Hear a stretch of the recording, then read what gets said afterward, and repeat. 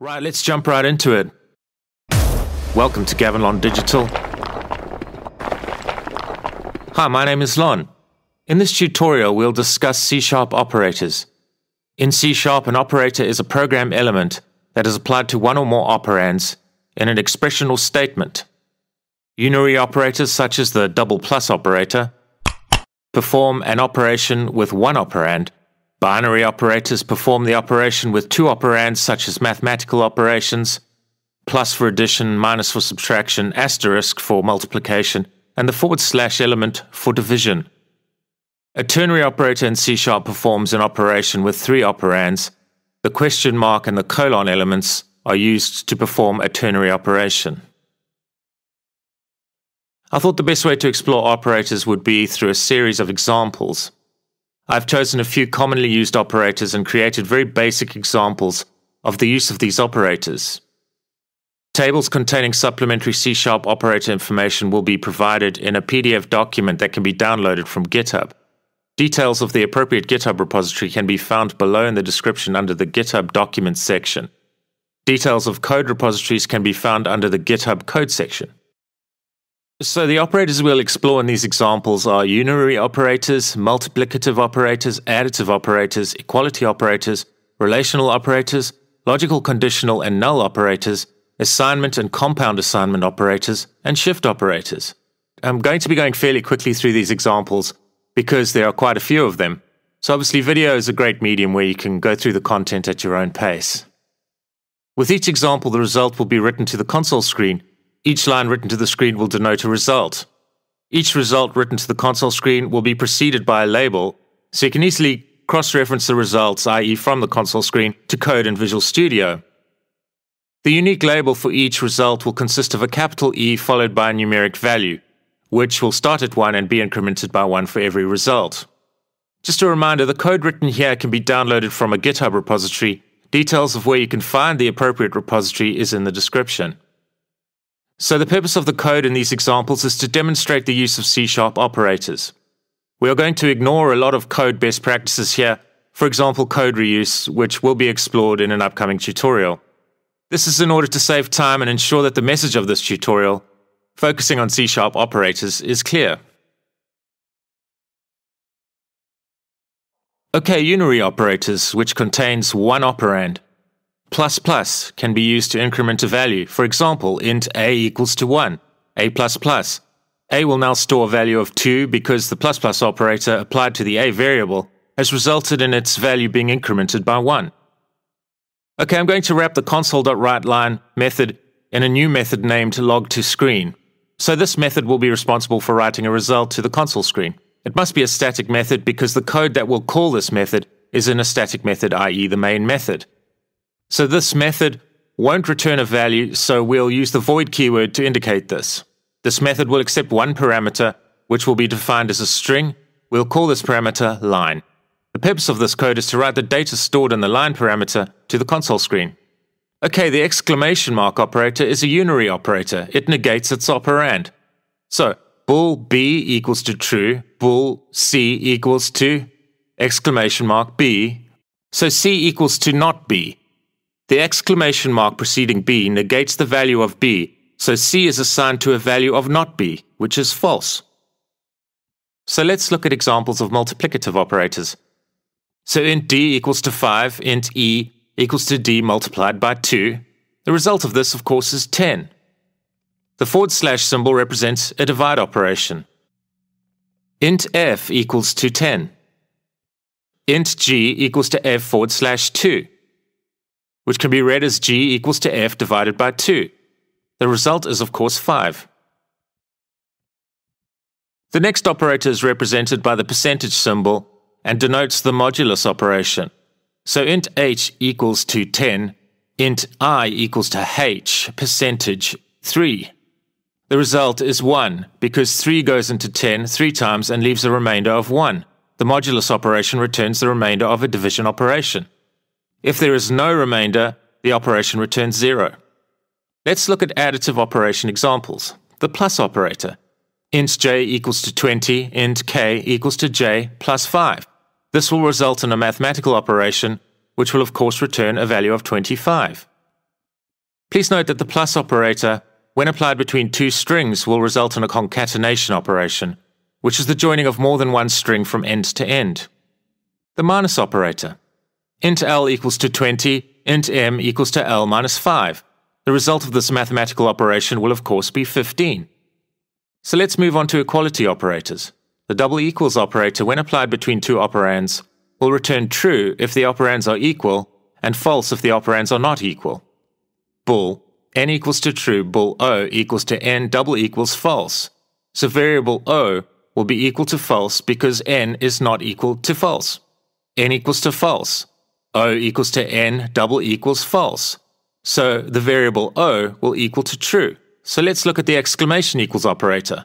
So the exclamation equals operator does the opposite of the double equals operator, i.e. returns true if its two operands are not equal and false if they are equal. So n is equal to true, O is equal to n is not equal to false in parentheses. So the O variable will equal to true. And conversely, if n were equal to false, n is not equal to false would be a false statement, so O would equal to false. So let's move on to relational operators, the greater than operator. Int p equals to 4, bool q equals to, in parentheses, p is greater than 2. P is clearly greater than 2, so q will be set to true.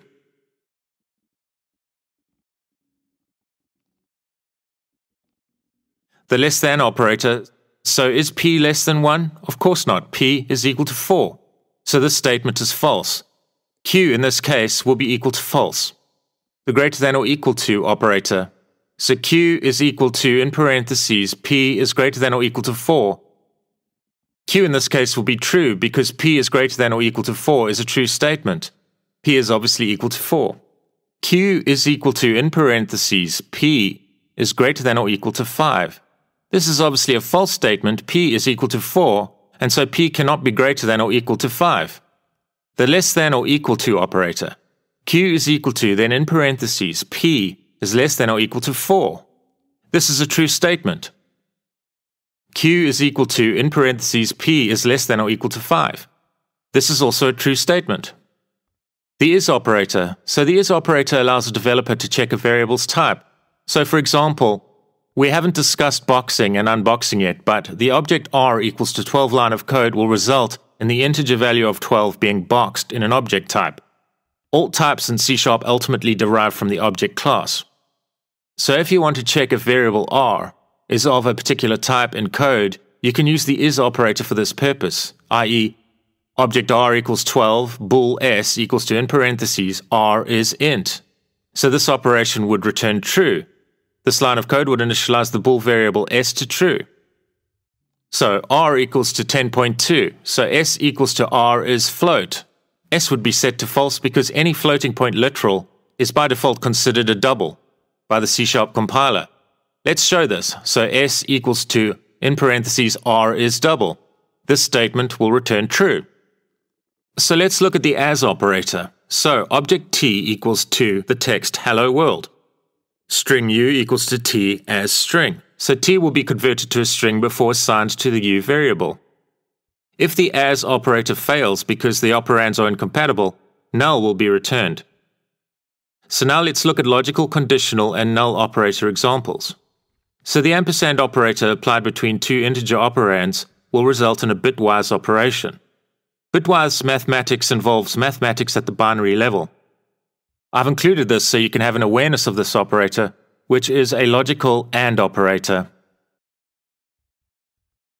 Int v equals to 7. W equals to v and 3. So the result of this bitwise operation is 3. So here we have a pipe symbol which represents a bitwise OR operation. W equals to v or 3. So here the variable w is set to a result of 7. So let's move on to a ternary operator, which is a conditional operator. This operator is represented by the question mark and the colon. So int x equals to 6. This line of code reads like this.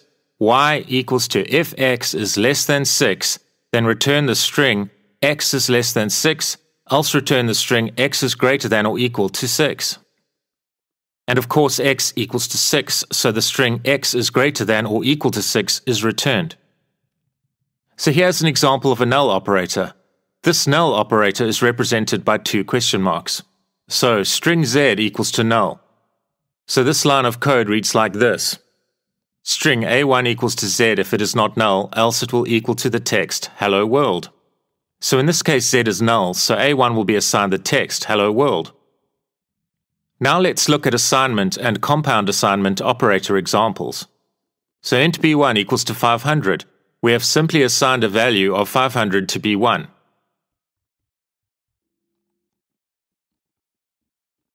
Plus equals. Int c1 equals to 2, int d1 equals to b1, which is 500. d1 plus equals to c1.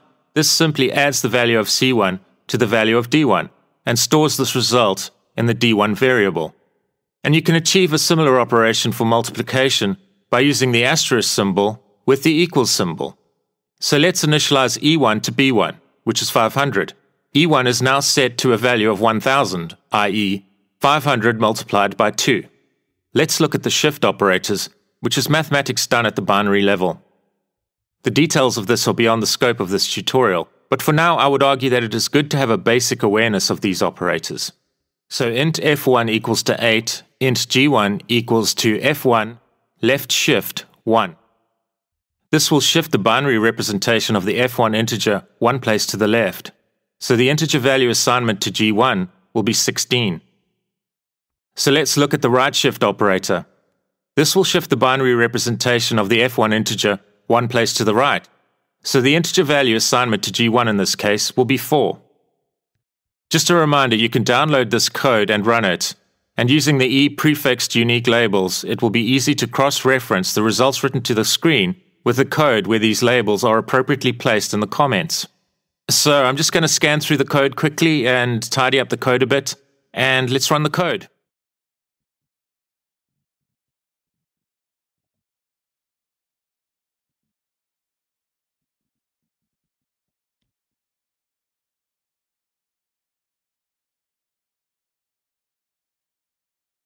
Associativity. When 2 or more operators that have the same precedence are present in an expression, they are evaluated based on associativity. Left associative operators are evaluated in order from left to right. For example, A multiplied by B divided by C. A multiplied by B will first be evaluated, and then the result of this will be divided by C. Whether the operators in an expression are left associative or right associative, the operands of each expression are evaluated first from left to right. For example, the following statement, x is equal to w plus y multiplied by z, is evaluated in the following order, x, w, y, z, multiply, plus, equals. You can change the order imposed by operator precedence and associativity by using parentheses. For example, x is equal to 5 plus 10 multiplied by 10. The result of this calculation will ordinarily be evaluated in the following order, 10 multiplied by 10, then add 5, which equals to 105. If we add parentheses around the 5 plus 10, like this, x is equal to, in parentheses, 5 plus 10, and then we multiply the 10, the result of this will be 150. Because the parentheses used in this statement is imposing a different order of operations on this statement. The parentheses in this example will mean the 5 plus 10 is first evaluated, and then the result of this calculation is multiplied by 10, resulting in 150. One thing we have not covered in this tutorial is operator overloading. This will be discussed in an upcoming tutorial. We have discussed that operators in C# is an element applied to 1 or more operands in a statement to perform a specific operation. We have discussed what it means by binary, unary, and ternary with regards to C# operators. We went through multiple examples of using C# operators in code. We then discussed the significance in C# of precedence, associativity, and parentheses regarding multiple operators in a statement. Please see the description below for details regarding any supplementary information associated with this tutorial. All code and related documentation can be downloaded from GitHub repositories. Details of where you can find these repositories are below in the description. Please hit the thumbs up icon if you feel you have gained value from viewing this tutorial, and please subscribe. If you're already subscribed, please hit the bell icon to be notified of future content, which will be coming soon. I look forward to reading your comments. Thank you.